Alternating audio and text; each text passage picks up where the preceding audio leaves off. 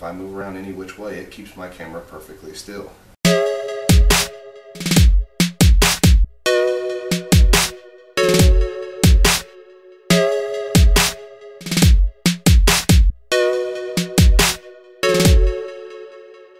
Alright, in case you missed it, guys, on the way home yesterday, I hit a deer. If you missed yesterday's video, go back and look at that, the very end of it. I didn't have my camera rolling when it happened, unfortunately, but as soon as it happened and I pulled over, I started the camera, so you get to see the aftermath. It looks like it did about $1,500 to $2,000 worth of damage.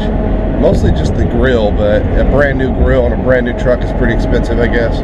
But we've got insurance that's going to take care of that. I do got a $500 deductible, so it is going to cost me a little bit of money out of my pocket. But it could have been worse. I didn't think about it at the time, but the airbags could have come out. It could have came through the windshield. There could have been a lot of worse things that happened. The deer could have died right there on the side of the road, which would have broke my heart. So all in all, I guess I've got to count my blessings on this one. But I wanted to let you guys know that the wife and I are planning our next big adventure. We are booking a cabin in the Smoky Mountains, Gatlinburg, Tennessee, which is very exciting. I've been through there, but I've never actually got to stop and explore a little bit. I'm also hoping to find some time to cross state line over into North Carolina, Asheville to be exact, to meet up with a YouTube buddy, one of my favorite YouTube buddies. Kind of a hero of mine because he taught me so much when it comes to videography and Premiere Pro and some of the new equipment I use and what equipment to use. He's first class when it comes to videography stuff. So I haven't got to meet him in person yet, so I'm pretty excited for the possible opportunity of that. I'm also pretty excited to be trying out some of the new equipment I've been working on. I've been pretty much waiting for warm weather to really get to test out some of the new stuff I've been doing. But it looks like I'm going to get a chance earlier than I thought, so I'm excited about that. One of the cool things that I'm wanting to use is my new gimbal, not just with the drone. I'm hoping to be able to fly, but the handheld.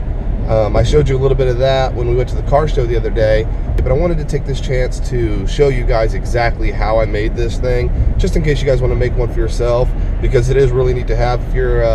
If you're into filming anything at all and you want steady shots, this is a pretty inexpensive way to get some really good quality steady shots. It will take a little bit of work to put one of these things together, but I promise you it won't cost that much, and it really isn't that hard. If you've got any kind of ingenuity at all, you'll be able to do this no problem.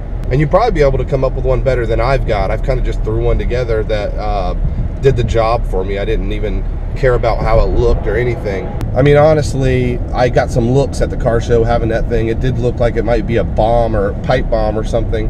I mean, I'm sure if I just ran in there and just like dropped the thing on the floor and ran away, somebody would have tackled me on the way out. I just want to show you guys when it's light out where exactly I hit this deer yesterday. So let me turn this here.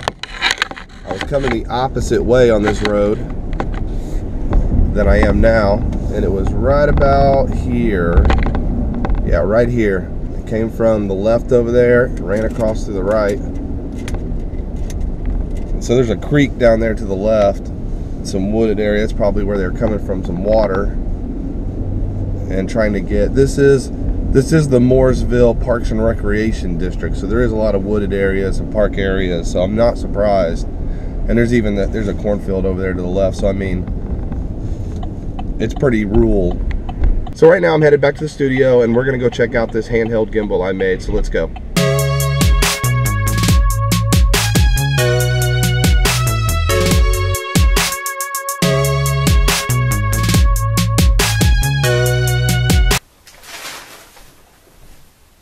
Alright guys, so this is the actual gimbal right here. Alright, so this is called the Good Luck Buy or the Good Luck Sell gimbal. You can buy it on eBay at the Good Luck Sell account, or you can buy it off the Good Luck Buy website. It's about $80, so it's very cheap. It is a 3-axis gimbal, so you've got an axis here, the motor there, an axis here, and then you've got the turn axis up at the top. So it's a third one. A lot of gimbals only have 2. Make sure you get 3. It makes a big difference. And it comes with a connection that automatically fits into the balanced part of a battery for a drone, like this here. And so the first thing I did was I attached a GoPro quick clip mount with some epoxy to the top of the gimbal so that I can put the female part of it on a handle and on the bottom of my drone. now I'm able to snap this thing in easily into whatever I want to use it on. And so I actually attached the female part of that with epoxy as well, using one of these 3M sticky mounts. It's curved because the front of my drone is curved, and then I used epoxy to make sure it's going to stay on real good. I don't want to lose that thing. And on this part of it, I used actually a tripod quick clip mount, and I put a hole in the PVC pipe here, and this is just 3 pieces of PVC pipe with 2 angles and a couple caps. It's nothing pretty, but I drilled a hole straight through here all the way down and put a 1/4 bolt in there so that this could screw on. And I also used a small piece of PVC there to give it a little space and to go on nice and tight. What I do when I want to use this handle is I take my drone battery and I just use some duct tape and I tape it right there.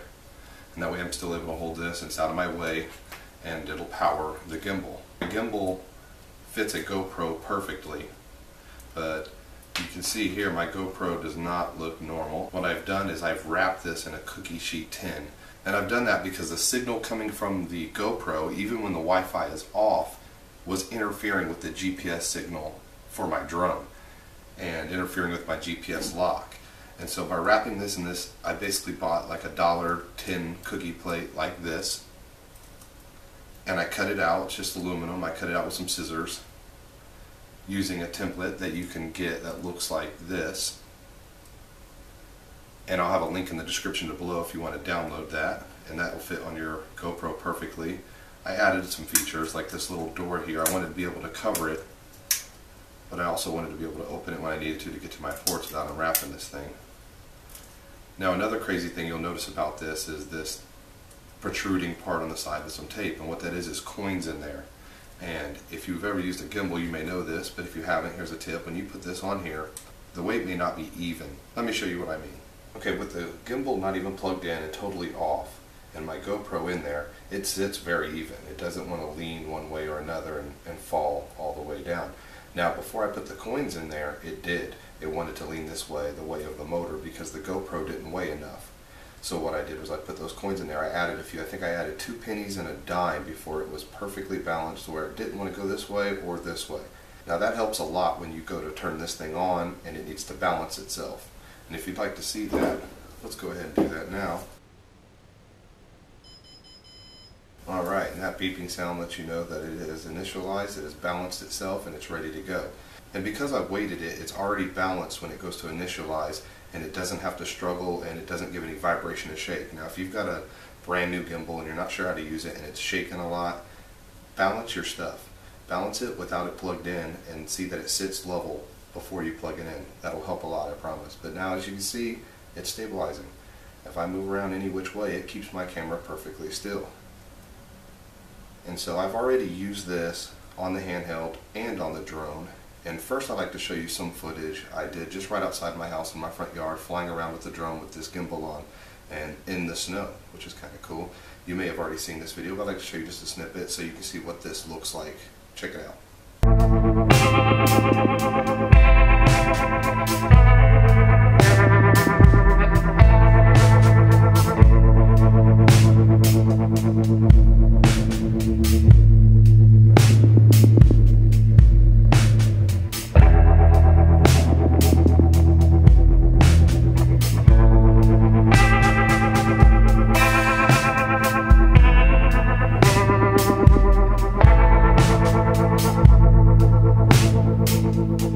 So that's what it looks like being flown around on the drone, and if you don't know, drones are very shaky, so with the wind and the propellers and stuff, this thing does help a lot.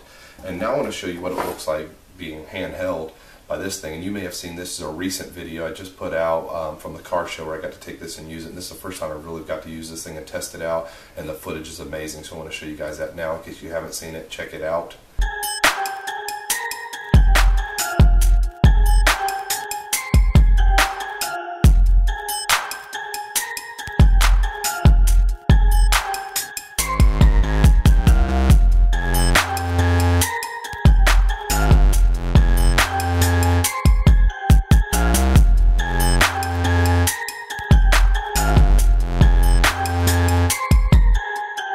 Alright guys, so that's my gimbal setup, my new toy, and my new device that's going to get me some awesome shots. I hope to do some very cool stuff with this very soon. And I appreciate you guys watching today's vlog. I will see you guys tomorrow. Peace!